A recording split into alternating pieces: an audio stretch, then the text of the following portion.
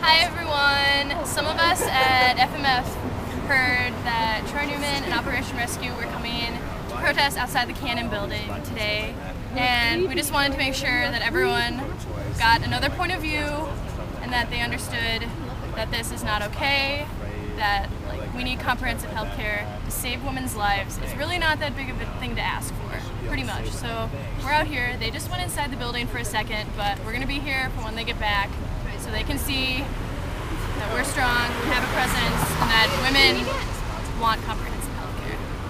Can you move closer up there, like more directly across the room? Yeah!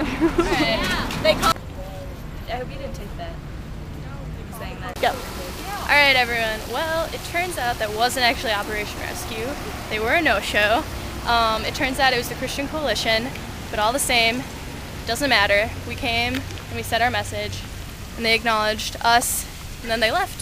So now we're going to see what else is happening.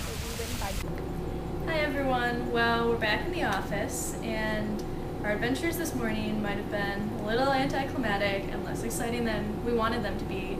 But the point is the opposition still saw our message and knew, that there were people opposing them.